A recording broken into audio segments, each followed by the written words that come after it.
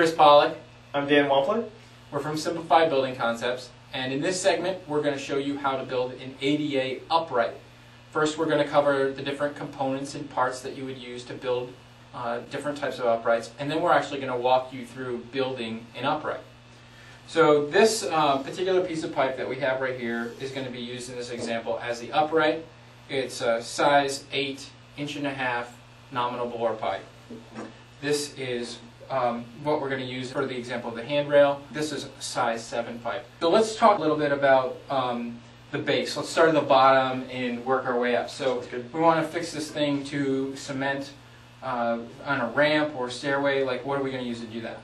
There's a few different types of base flanges that you can use. The one that we have here is a base flange that actually allows you to go anywhere from completely plumb to your stairway or ramp. Also allows you to go up to 11 degrees off plumb. Moving on from the base, what's the next piece that we need to build a certified rail, handrail? If you're building it for a ramp, the chances are you're going to be needing a base rail. Anytime your ramp does not have a wall right adjacent to the ramp or a curb of some sort, there has to be something protecting the wheelchair from actually slipping off that ramp.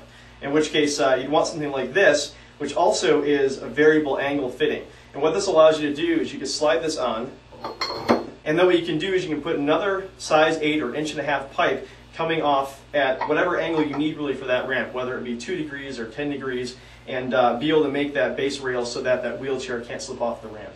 Okay. Now, another thing that we have when we're building an ADA rail, a lot of times, though it's not required in every situation, is a mid-rail. Yep. So how would we attach a mid-rail? The most common way to attach a mid-rail is to use a fitting like this. That basically what it would do is it would slide onto the pipe, be set to whatever height you want that mid-rail at, attach it like that, and then you'd use a fitting like this that would slide into the side of this. And this fitting is unique in that it can be turned any angle you need to. Really allows a lot of versatility when you're designing the system. In other words, you can order the same pieces of parts, and if you have to go up and down a grade, you can still use the same basic components. So now, when we're going to attach the rail at the top, how are we going to do that? The most common way to do it would be something very, very similar to this fitting. It's this guy here, but instead of being hollow all the way through, it has a cap built onto the top of it so that you don't have any water going down inside your pipe and sitting there for a long period of time. A couple other ways, or one other way to do it would be to have a fitting like this here, which actually has that spot for the railing to sit right on top, which would make an actual inline system for the top rail, also compiling with ADA's requirements. So that would sit on top like that, and then the railing would sit here. You'd have a mid rail out a little bit from the upright, and then a bottom rail. Now, one of the things you'll notice about these fittings is that they have some holes in the bottom of them, and that is, in order to have an ADA railing, the railing surface needs to be completely flat and smooth. And so you can't have a fitting that would wrap all the way around the piece of pipe. And so these holes in the bottom allow you to actually use, kind of your standard self-drilling screw to drill up into the steel pipe. And we'll show you that just a minute when we assemble the rail. What about this fitting right here? Dan, you just want to go over that? Yeah, this fitting right here is often used when you have some kind of a wall to attach that ramp to that railing to, whether it be on a ramp or stairway or landing. And what this allows you to do basically is just attach it to a wall there, and you've got 3 points in which to screw in, so it'll hold nicely in brick or concrete or wood. And then this also obviously can be angled whichever direction that you need it to.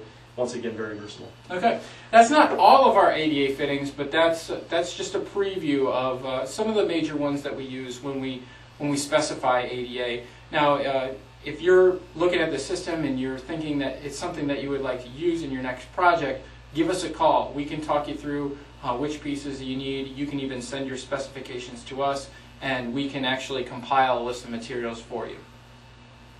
Dan and I are now going to build an ADA upright. We've showed you these fittings already, and now we're going to show you real quick how they go together.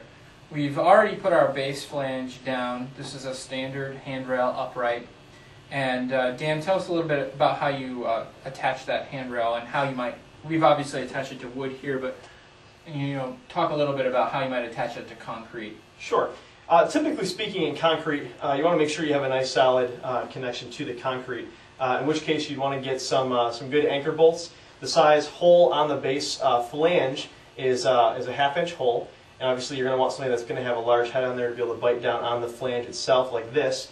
And then oftentimes what people will do is after drilling into the concrete, they'll put some kind of adhesive inside that hole before actually putting in the anchor bolt, which oftentimes is a good idea just to make sure you have a good strong adhesion to the concrete.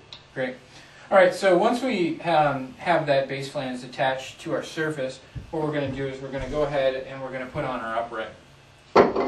Once you put on this upright, you want to make sure that you tighten down these set screws in the base. Now it's got 2 set screws in the base here to make sure that it's nice and tight. Try to pull that out of there. Nothing. Now we talked about having a bottom rail on our handrail, and so this fitting is going to go on first, and that's going to be for our bottom rail. We're actually going to bring this all the way down to the bottom, and we're going to tighten it on. In just a minute, we'll show you how we actually go ahead and attach that bottom rail in there, but for now we're going to leave that out. The next piece in this particular railing is going to be our mid-rail. Go ahead, Dan. So we've already marked the spot on this handrail where this mid-rail is going to come down to, or this post, or we've marked the spot on the post where this mid-rail is going to come down to. So we're going to go ahead now tighten this onto the post. And we showed you these little fittings here before. Just going to go ahead. Now we showed you how this has a variable angle. We'll need to play with that angle a little bit once we actually go to put the railing on. But for now, we're just going to tighten it down a little bit so that it doesn't fall out of there. Okay. And we're going to put the top piece on.